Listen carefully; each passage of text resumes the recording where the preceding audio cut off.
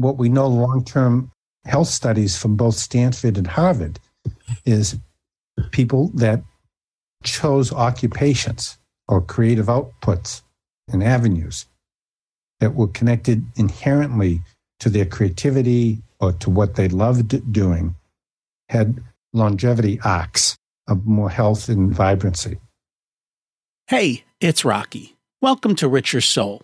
Today's guest is Ron Alexander, who's going to share how to unlock your creativity.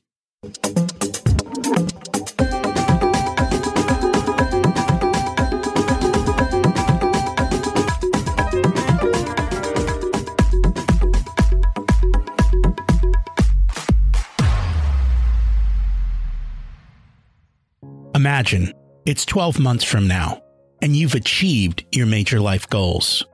How does it feel to be in the best shape of your life? To wake up energized, excited about the day? To have great relationships and friends who support you and propel you forward? How does it feel to have an excess of money, to be able to make the choices you want? To be fearless and open to trying new adventures? Imagine being connected to the universe and it providing everything you desire. It's possible over time, and your past does not dictate your future. The only thing holding you back from this vision is you. It's time to take control of our thoughts and use them to our advantage. Welcome to Richer Soul, where we achieve our dreams and create harmony to health, wealth, relationships, time, and spirituality. If you have not had a chance to listen to episodes 1 through 9, I encourage you to go back and listen to the framework behind Richer Soul and how to create the life of your dreams. You can also find all the show notes for this episode at richersoul.com. Today's quote comes from Paul McCartney and the song Yesterday. Yesterday, all my troubles seemed so far away. Now it looks as though they're here to stay. Oh, I believe in yesterday. Suddenly, I'm not half the man I used to be. There's a shadow hanging over me. We're going to chat about that quote today and how it came to be. I do hope your troubles are not here to stay and you are not half the person you used to be. If so, maybe we can solve that today.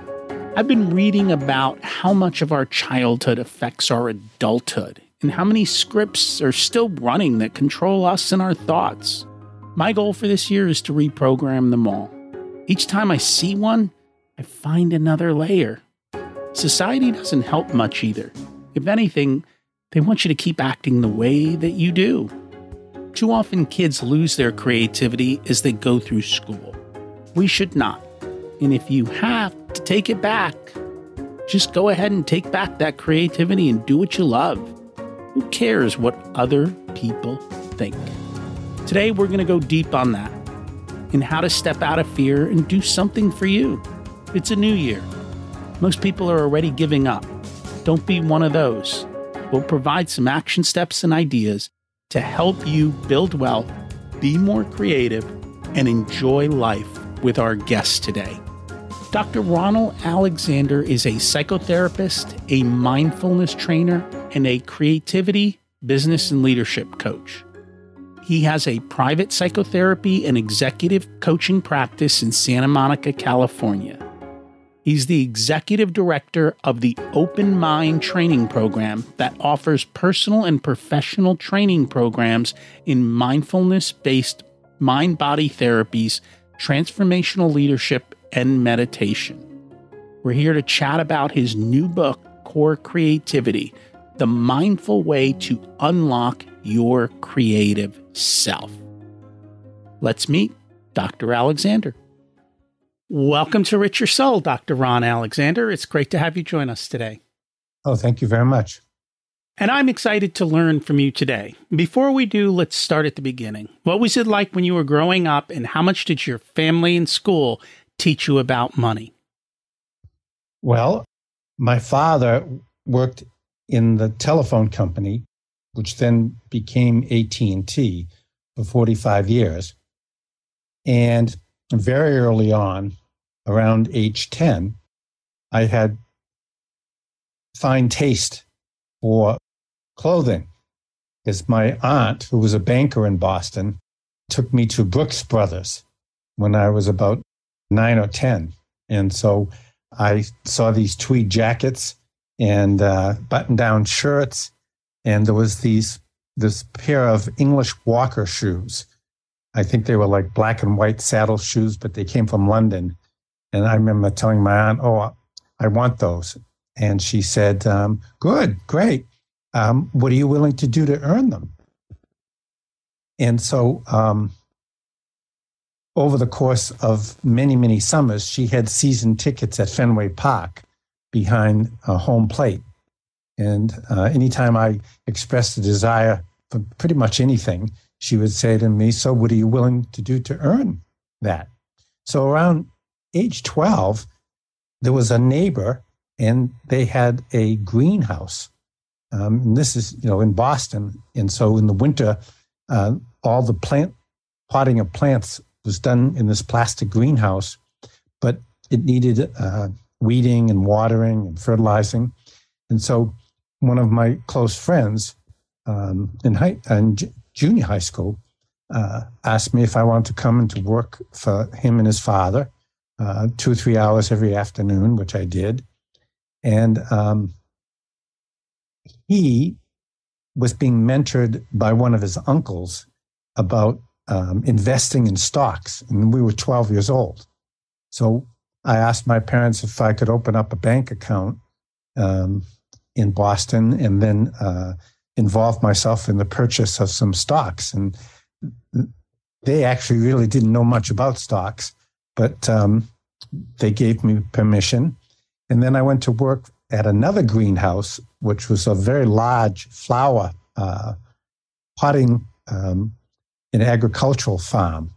And I started out, again, potting and planting and weeding.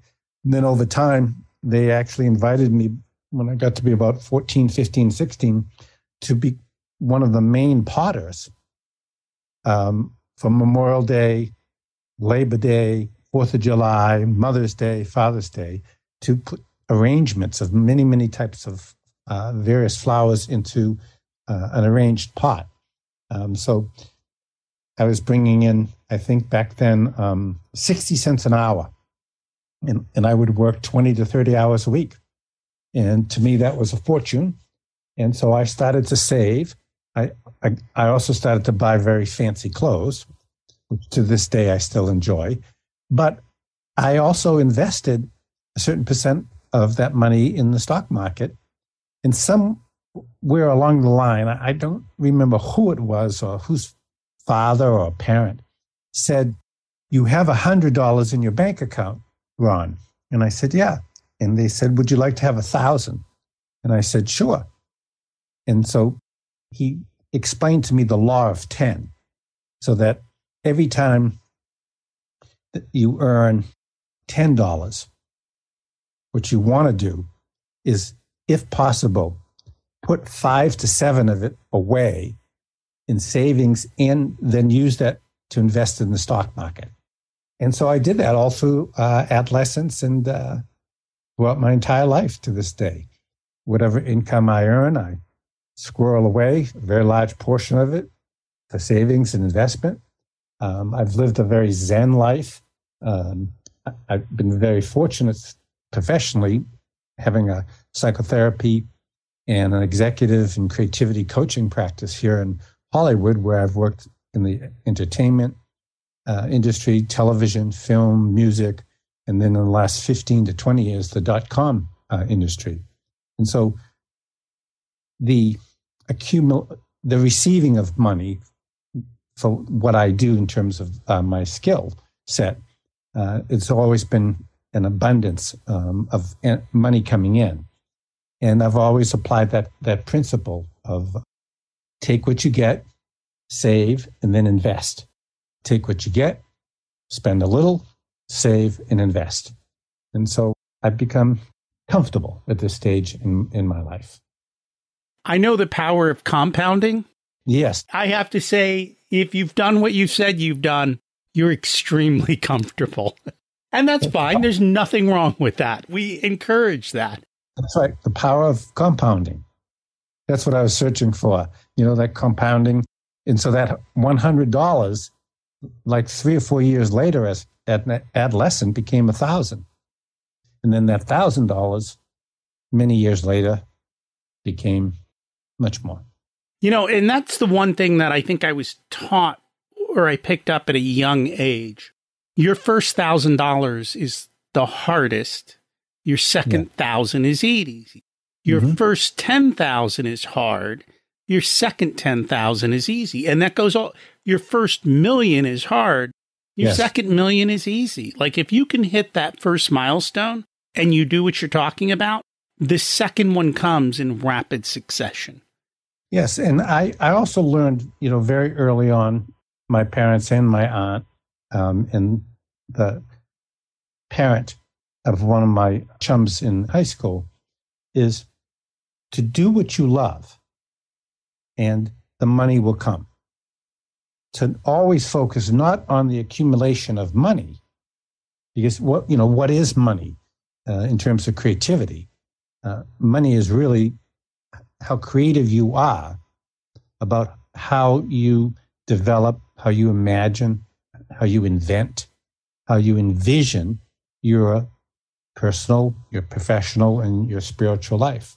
And so I always, of course, never lived beyond my means. And as I said, money, some of us have a golden touch when it comes to money. It's around. It's always around us. And I always lived beneath my means. I mean, for example, I had an accountant, and for years, he used to say to me, "Oh, you should buy a bigger house," because I really love my very comfortable Zen home in Southern California, up in the Santa Monica Mountains. "Oh, you should buy a more expensive car." And I used to laugh and say, "What would I do with a bigger home? I love my home. And what would I do with a more expensive car? It just seems to be a waste." And so I've always lived beneath my means. And I focused on doing things that gave me a wonderful sense of creativity and manifesting, whether it was manifesting a program at a college or university that I taught at, or manifesting workshops and training programs for professionals all around the world. I've always been very inventive, but it comes not from focusing on, well, how much money do I want to make? It's much more been, how creative do I want to be? And how enlivened do I want to experience myself? And so even though I've been in private practice as a licensed psychotherapist and leadership coach for 46 years now, when I started out, one of my mentors said to me, you're very capable, you're very gifted, and when I was growing up, I became involved in the Boy Scouts, and there are certain ranks that you go through: tenderfoot, second class, first class, and then you advance, kind of like graduate school, star, and then you become life, and then you applied to become an Eagle Scout, which is very, very high ranking in the Boy Scouts of America.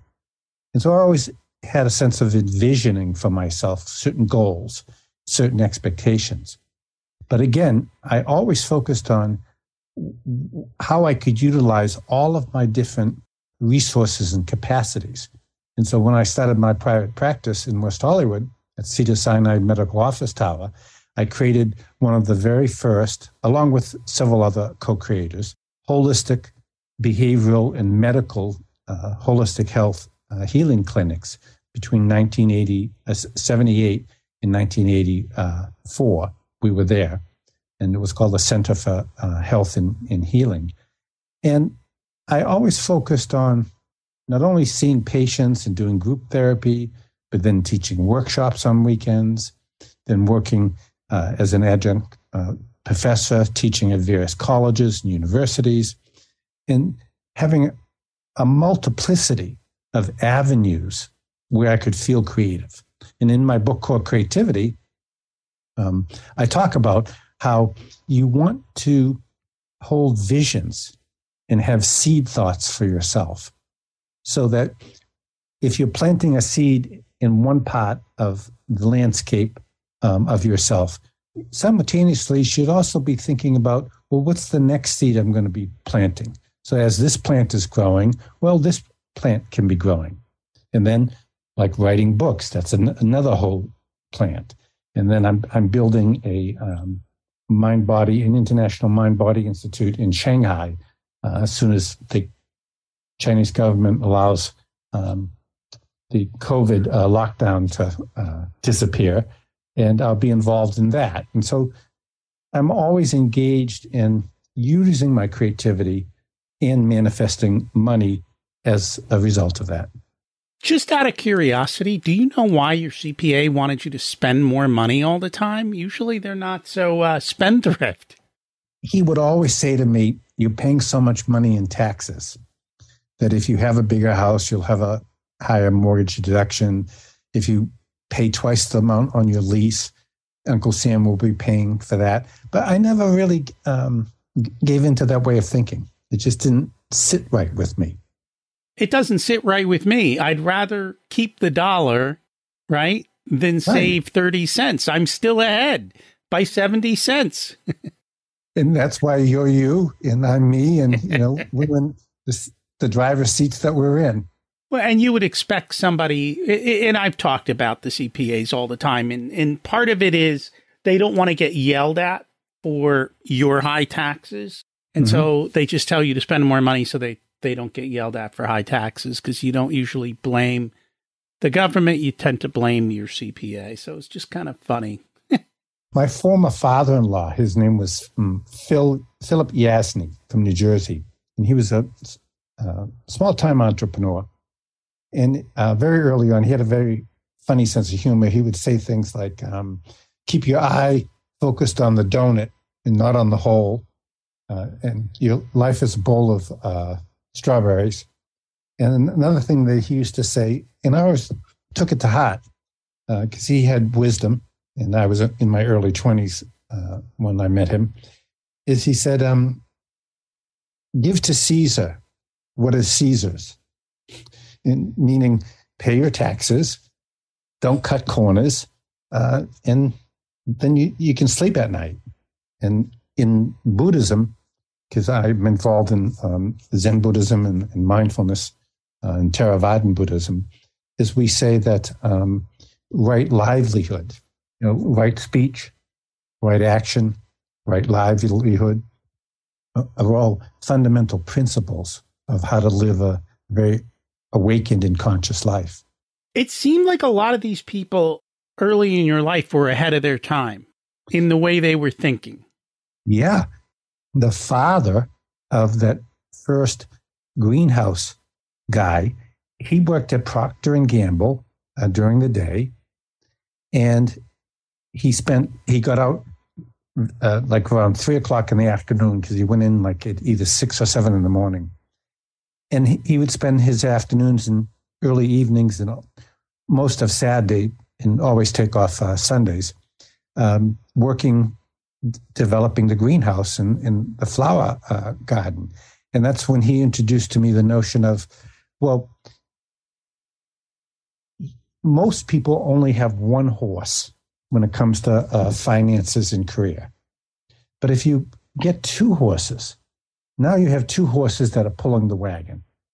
And then when you get 2 horses, think about adding a third, and then adding a 4th horse, and then adding a 5th horse. And then how light is the wagon going to be, and how much you can carry in the wagon? So most of these individuals, they were really way ahead of their time. And my aunt, who was the banker, and my friend's father, who worked for Kodak camera, his name was Mr. Lundgren in Boston. He would always tell me the future is in the 2 things, the stock market and real estate. And those are the 2 kind of pillars of investments that I've always been involved in. Quite interesting. I know at one point, I think we had 7 horses pulling for us, which was real nice. That's great. You know, yeah, we tuned it back a little bit just so we don't need that many horses anymore. Life has gotten easy. So it's quite okay. But we're actually probably picking up a few new ones, and we'll see what the future holds. And what did you call the compounding? You called it... It's just, it's simple compounding. The power of compounding. A penny doubled becomes 2 pennies, becomes 4 pennies, becomes 8, 16, 32. Yeah. Like, it goes fast. And it's amazing. Right. And that early first $100 that I earned at age 11 became $1,000. And then that $1,000 every 8 years. And then, of course, when you get into private practice and you're consulting for record companies and film studios, everything continues to compound.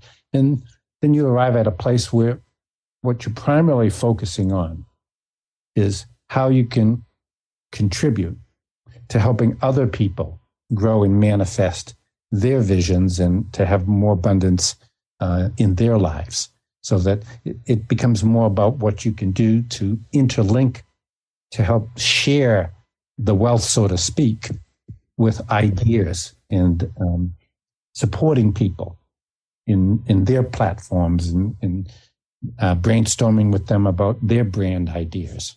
And then at the same time, being able to comment from a place of wisdom about cockamamie ideas. And like someone just brought me an idea the other day, and I said, oh, no. I don't think I want to invest in that. No.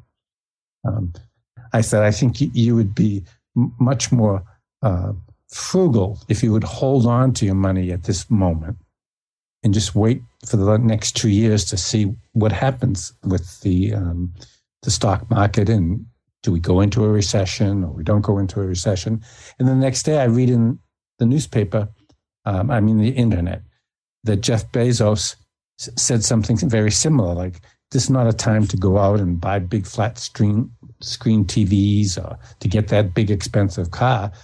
And that was interesting to see someone whose entire business model is about selling things. But here he is, because he was asked the big question, and he said, no, next year or two, pull your belt in, spend less. And that reminds me too, in my early 20s, I came across this motivation coach. His name was Jim Rohn. You ever heard of him? I've heard of Jim. Yeah. And at that time, Tony Robbins was only 20 years old. I was a few years older than Tony, maybe 4 or 5 years older, I think. And Tony was running his California offices as the director. And Tony was the warm-up act for Jim Rohn. And you can imagine a 20-year-old testosterone-filled Tony Robbins, right, as the warm-up act. And I remember turning to my wife at the time and said, wow, if he's the warm-up act, who's coming, you know? And of course, Jim Rohn was brilliant and very inspiring.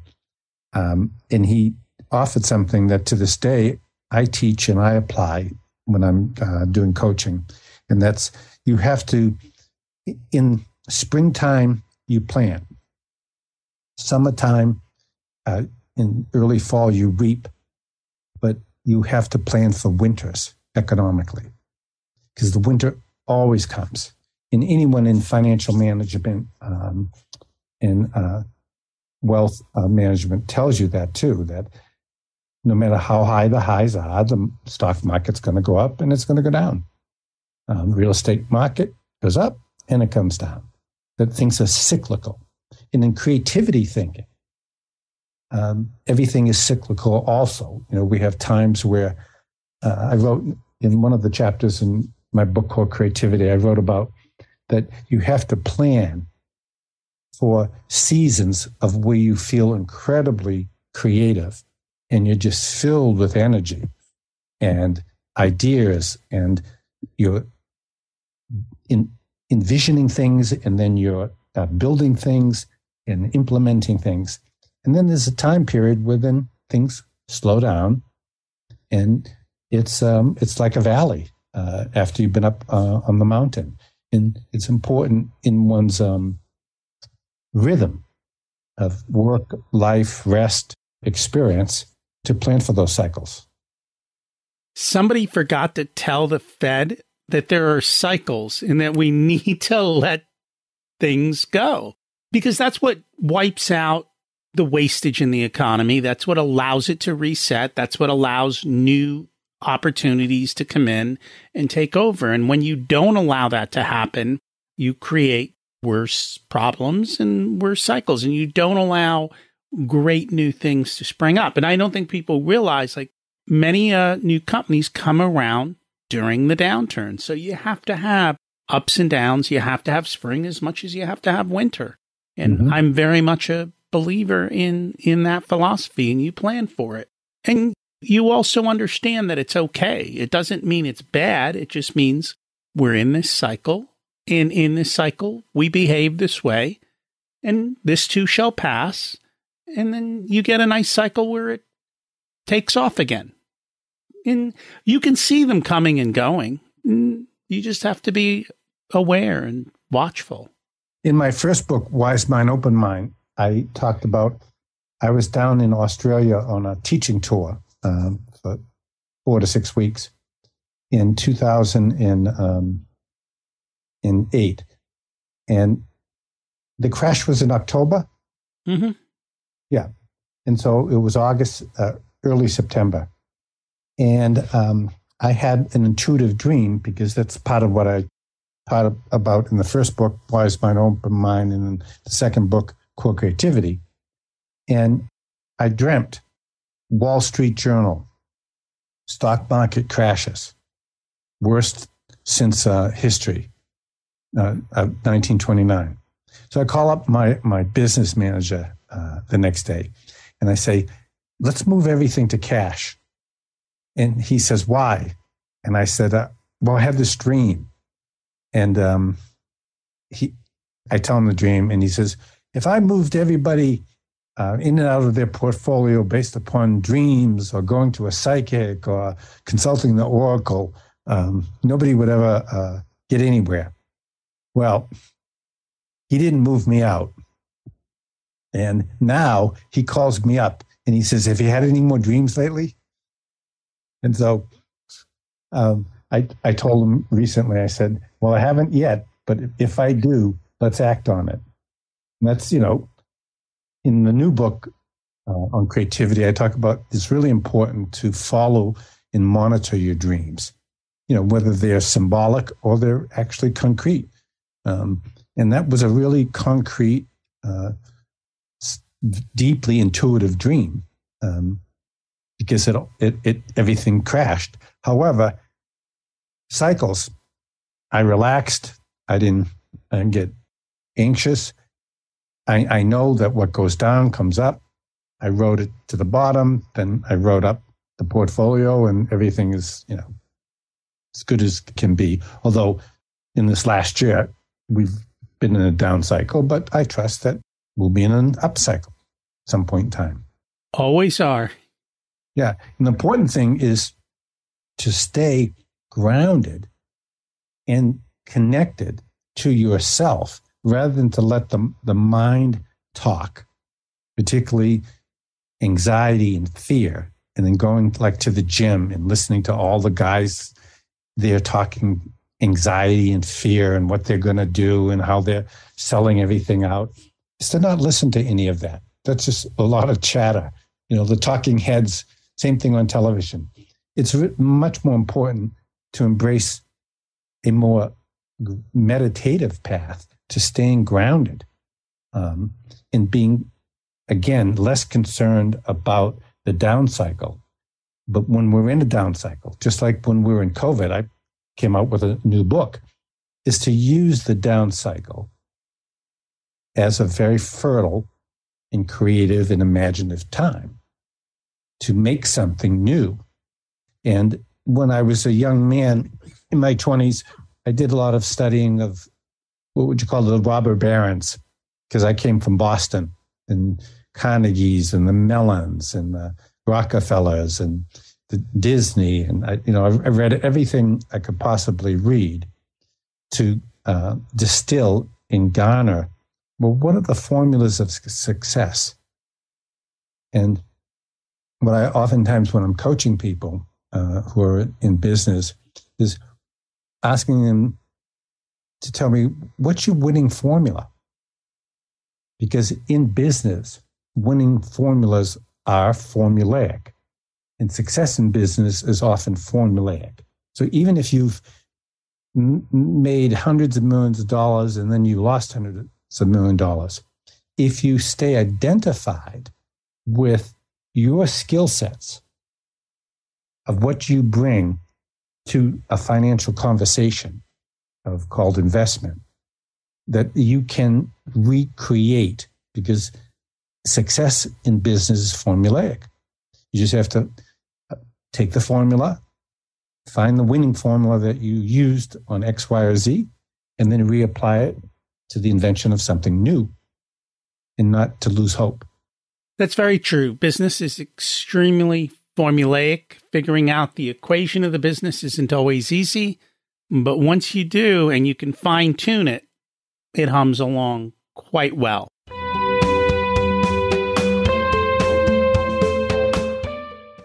Today's episode is sponsored by Profit Answer Man Podcast. Did you know that most small business owners hate looking at their financials? It's one reason they may struggle with business success. The Profit Answer Man podcast helps them ensure they are profitable and can pay their employees and weather the storms we all have to face. It's built on the Profit First methodology of pay yourself first. The Profit Answer Man podcast is a must listen to for every small business owner and anyone who wants to help them survive and thrive. Check it out on your favorite listening platform.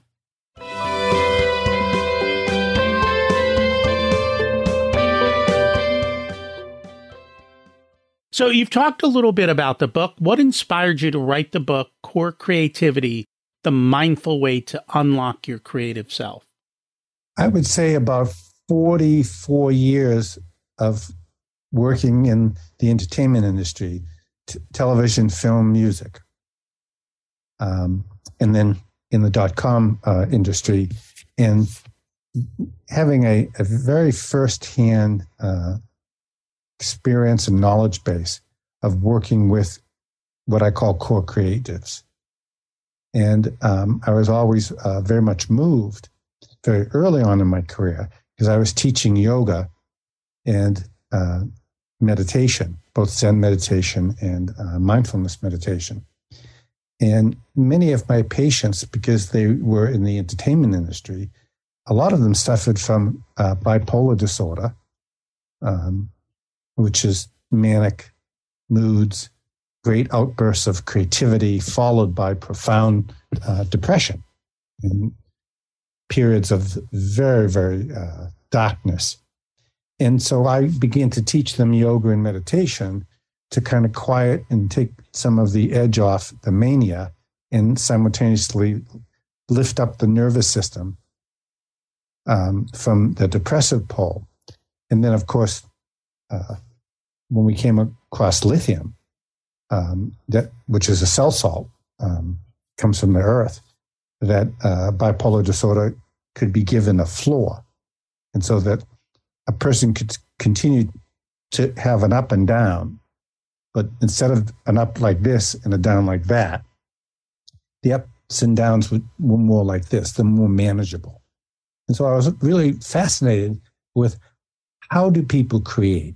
Like, how does someone, like Paul McCartney, for example, he dreamt his masterpiece yesterday. It's been re-recorded over 375 times historically. And many, many musicians that I've worked with and interviewed have said that they listen to their dreams, they meditate.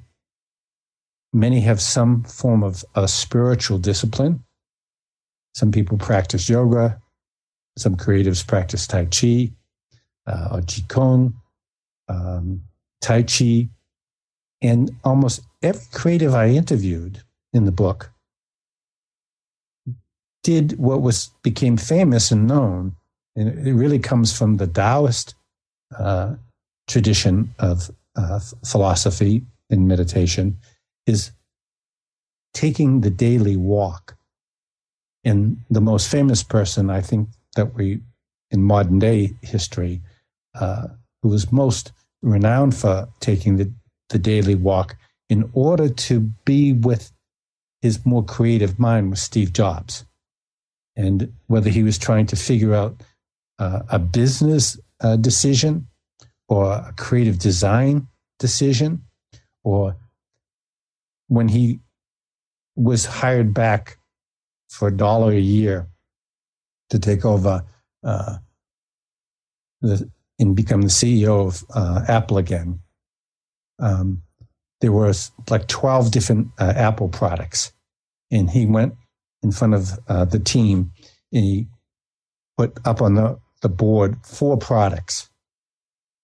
And one of those 4, and he said, we're going to get rid of the other 8. And one of those 4 was the iMac. And if you can remember, the Johnny Ive and the design team, it was like a half of a dome, and then like portable screens, so to speak. And it came in like 10, 12 different colors.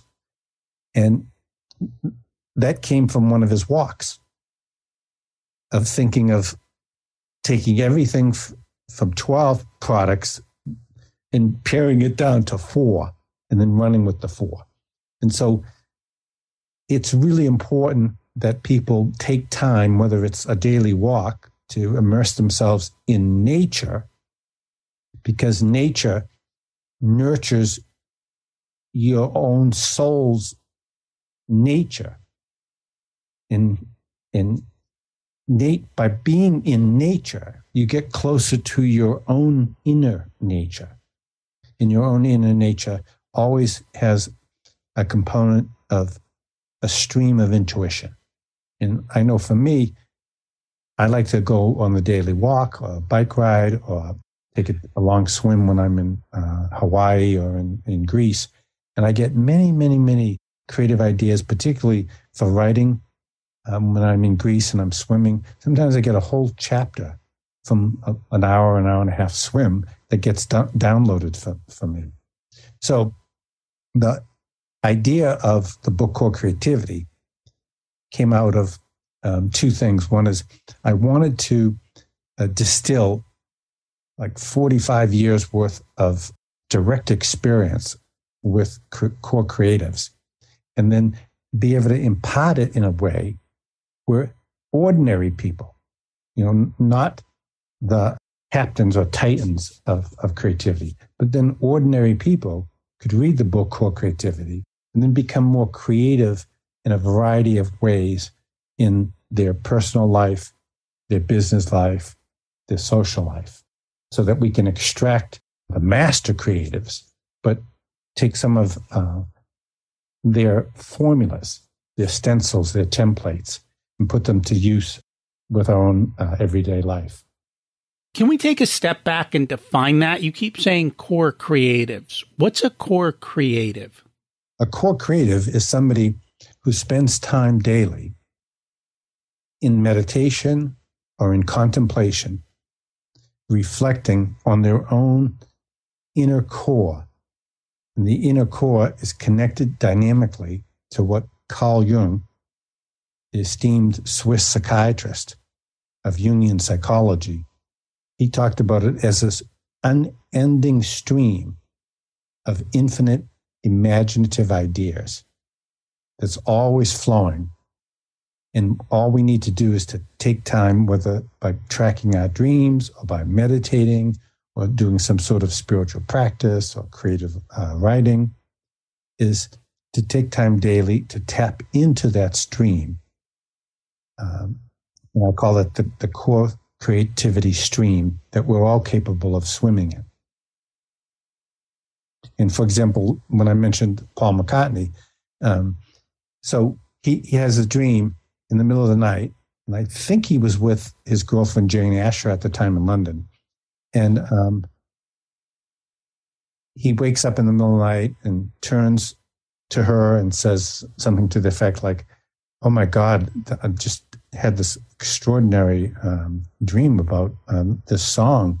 And she said something to the effect like, "Well, why don't you talk it into the tape recorder?" Or he got up and he played the piano, played it on the piano, and he wrote it down and then went back to sleep. And then he gets up in the morning and takes it out, and there's yesterday. And then for a good month or two, he shopped all around London as if it was an orphan, and wanting someone else to adopt it, thinking that it was somebody else's his child. Somehow he couldn't quite grok. He had just brought through this extraordinary masterpiece, but it came from his core creative flow. And I know in the book you talk about there's 3 stages of accessing core creativity. Can you share those with us? Yes. The first stage is what I call absorbing mind. And that's a stage where, and I apply it to myself, and most of the creators I interviewed in the book, they also apply this way of getting the ramp up to accessing something new, something that you've yet to give birth to from a creative direction. And in absorbing mind, I encourage people to go out, visit museums, go to concerts, go to art galleries, take trips to cities like Berlin, where you've never been before. In 1993, I was on the tail end of the Europa tour with U2, and was invited graciously to have some after-hour drinks at the Hilton on St. Stephen's Green with one of the band members and his lovely wife. And we were talking about creativity. It's just a personal, friendly conversation, nothing professional.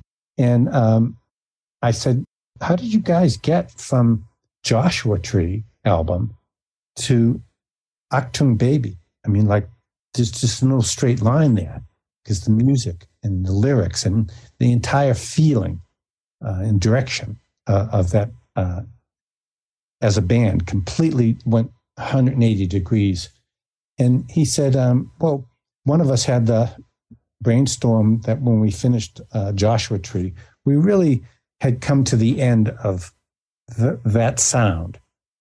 And so we decided, and somebody in the band recommended it, that we would go for 4 to 6 months and live in Berlin, and where it's dark and it's cloudy and it's rainy and it's filled with museums and underground music clubs and the opera and music. And so for many, many months as a band, they immersed themselves in the grittiness. And that's what I call absorbing mind. You know, take yourself out of, metaphorically, the Dublin of your everydayness life and immerse yourself. Find your own version of Berlin, to go and to do things and live differently, eat different food, be in a different culture. And so that's absorbing mind. That sitting at home, you know, I read art books, books on design and photography, and books about great creatives throughout history, is taking time, books about Greece, looking at beautiful photographs on the internet. There's a whole host of websites that you can explore things like photography and design. I'm trying to think of the Pinterest. Pinterest is a wonderful place to spend a couple of hours when you're trying to invent and being in touch with your core creativity. And then the second phase is after you've spent a considerable amount of time absorbing yourself and placing yourself, immersing yourself into creative environments and sitting quietly with beautiful books on literature and art and philosophy and poetry and reading, is the second stage is what I call open mind. An open mind consciousness is a state or a stage of consciousness where we do pay this extra special attention to what we're dreaming at night, because I trust that my unconscious is oriented around three things. First and foremost, it's oriented around creativity. That my unconscious is always up to something creative. The second thing that I trust is my unconscious is imaginative. It has an infinite capacity to imagine, to invent, and to bring something fresh and unique and original forward. And the third thing that I trust my unconscious is always up to is that it's oriented towards mind, body, and spiritual healing. So if you take those three together, whether it's like a triangle of points of visitation, metaphorically, when you meditate, you eventually will drop into what I call open mind. An open mind is a state of consciousness where all great creatives in history, Beethoven, Mozart, Tchaikovsky, Chopin, Beatles, Stones, U2, you open into an opening. It's a portal of creativity and creative flow. And then the third stage is what I called activating mind. And that what separates out creative people from successfully creative people is you have to take action. It's not enough just to have an idea, but you've got to take action. You know, if you have, like Michelangelo did, you have the vision of a Sistine Chapel. Well, then you got to get together with the Pope of the day or the Medici of the day and get funding. And or if you don't get funding, you still have to act and take action and have an action plan. That's the one thing most people don't do, take action. One of the things you talk about in the book is fear. Why are people fearful of their creativity? The number one thing that I assessed from conducting many, many, many interviews is creative people have fear, but then they jump off the cliff. Most people are afraid to change, whereas core creatives, they have a fear, but they jump, they leap. So they orient, and that's what makes creatives so fascinatingly interesting, is they have fear like the rest of us, but they don't let the fear keep them stuck. Unfortunately, most ordinary people, fear defines them. So we were talking about formulas in business that lead to success. Whether you've succeeded or you've failed, some people can be categorized as too fearful to change and to give up a certain mode of how they live in the world and how they conduct business in the world. And they want to hold on to, because in Buddhist psychology, we talk about the notion of attachment, is that people become attached to their original formula, or they become attached to whatever kind of wealth they've accumulated. And then they get frightened and they start focusing on, and I'll give you a great example, is the late trapeze artist, tightrope walker, Valenda, from the Valendas. In the last couple of months of his life, he started, his wife said, he started to focus on being concerned about falling. And prior to that, I think he was down in Cuba or Miami or Cuba when he fell. But prior to that, she said he never, ever focused on falling. He never talked about it. He never dreamt about it. But the last 2 months of his life, he started dreaming about it. And if I had been counseling him, I would have said, I think you should attach a safety from here on out, or you shouldn't walk, because I think your unconscious is telling you that there's an inherent danger. So people are afraid of taking the leap because they're afraid of losing what they have.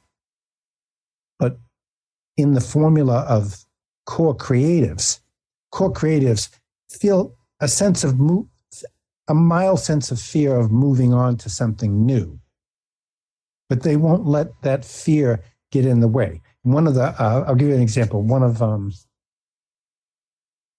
the co-creators I interviewed in the book, the actor and musician Dennis Quaid, prolific career in film and television, and he has a band, Dennis Quaid and the Sharks. He writes music. They're recording down in Nashville as we speak. And he said when he was in his 20s and he was doing a show on Broadway, I said, how did you cope with like stage fright? Because stage fright was something that I had to struggle with earlier in my career when I had to give a talk. I once had to give a talk to 2,000 dentists in San Francisco. And I had cotton mouth. I was so anxious. And I thought that you shouldn't bring a bottle of water up or suck on a lozenge or even tell the audience how afraid I was. And when I was interviewing him in the last couple of years for the book, he said what he would do is he would sit on Broadway off stage and he would imagine that he would take all that anxiety and all that fear and he'd squish it together like a ball. And he'd squish it and squish it and squish it. And then he'd put it inside of his stomach. And then like a fireball, he'd walk out onto the stage and then boom, it would just ignite and off he'd be running and he wouldn't be thinking about being having stage fright. So a big key is recognize that you have fear, but harness the fear to move the horse of creativity in the direction that you want the horse of creativity to go in, rather than in the direction of fear. And there's an old metaphysical saying, set your mind on what you want, and you will manifest it. So what you think about also determines, are you going to go away from your fear? Are you going to be consumed by your fear? Or are you going to go into your fear and harness the energy and then use the compass of the self creatively to set a new direction? And most of the entrepreneurs that I interviewed had a considerable amount of failure. Now, whether it was repetitive patterns of failure or just every 10 years, some business or investment went sideways, and they weren't afraid to try something new. They weren't afraid of, okay, I might fail, but I'm going to do it anyways. So what I always suggest to people is feel your fear creatively and then leap. Take that creative leap anyways, because that's how we separate ourselves and how we can use our fear. We can mine it, harvest it. And I think one way to help with that, and you suggested in the book, is to create a council. What does that look like?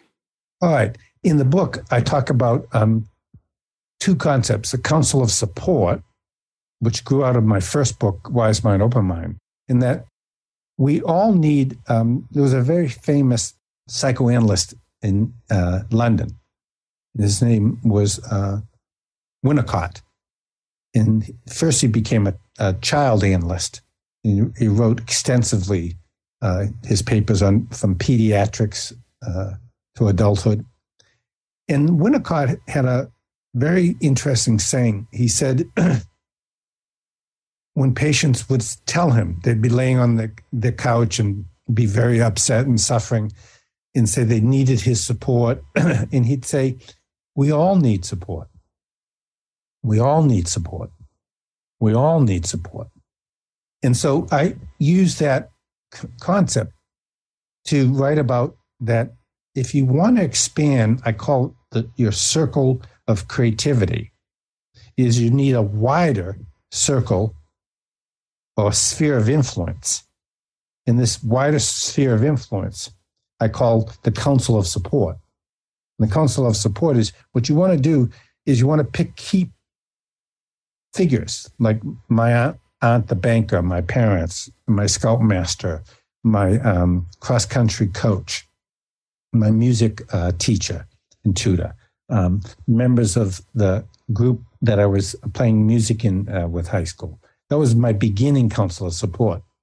What you want to do is you want to gather around you key figures, people that can mentor you, coach you, counsel you, friends, fellow creatives from the same field you're in, and then invite other people and to get together, whether it's through the internet or in person.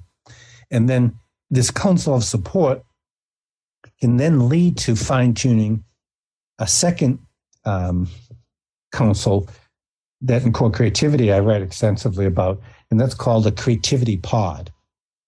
In the creativity pod, it's similar to the council of support, but it's an offshoot where you handpick people who also have creative projects that they want to get off the ground.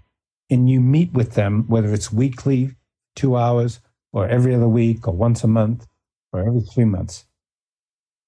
And you engage them to engage you, and you engage them.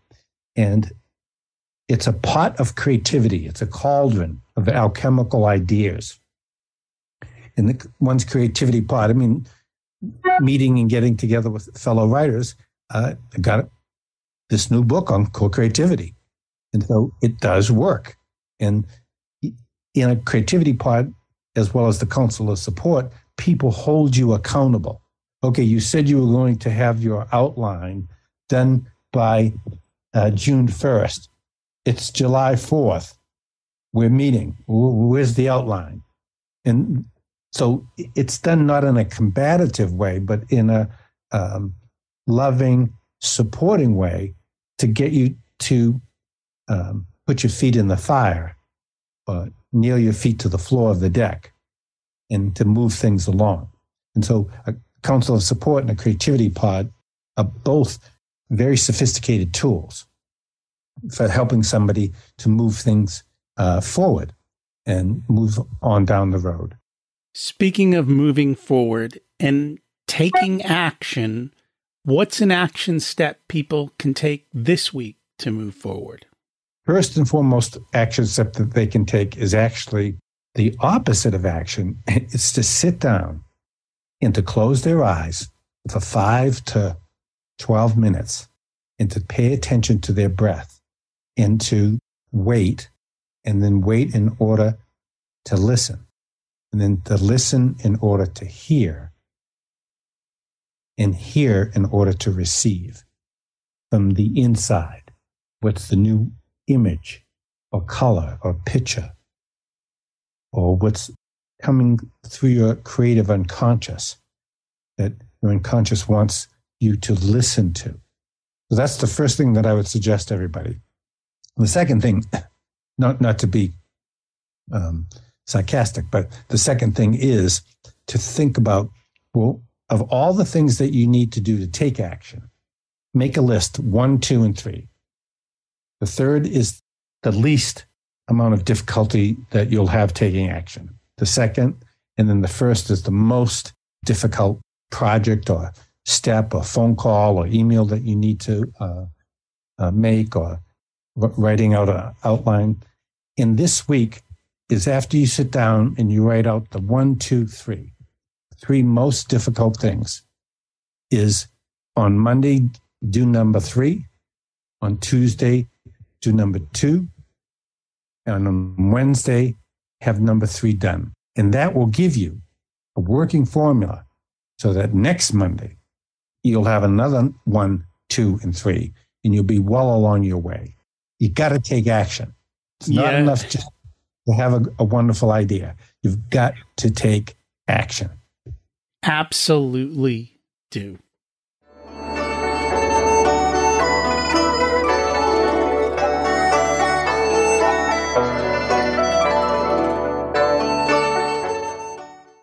It's time to learn the secrets of life. What's your secret to living an abundant life? Accepting what is. You're not trying to change the world. You're accepting it as it is. Accept what is first, and then focus on change. Okay. So accept. Start where we're at. Yes. Start where we're at. Are you swimming against the stream? Are you swimming with the stream? Or are you standing on the edge of the stream? First, know where you're at. Okay. What did you learn later in life that you wish you would have learned sooner?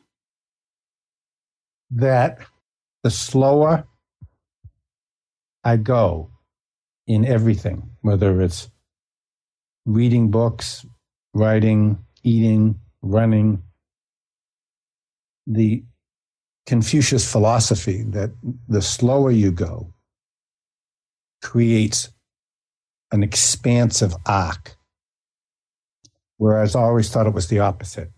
Have an expansive arc and then slow down. Now I realize the slower I go, the more the arc expands. Most things in life are counterintuitive. Yes, well said. If you were to give an 18-year-old one specific piece of wisdom, what would it be? It would be, don't think about what you should do or how you're going to make money. Think about what you love and apply what you're curious about, what your creative instincts are leading you to, and to immerse yourself in those ponds. And to trust swimming in those ponds will then be the blueprints that will be much more connected to your own rhythm and your soul's calling. And so to take time to really connect with the inner self first.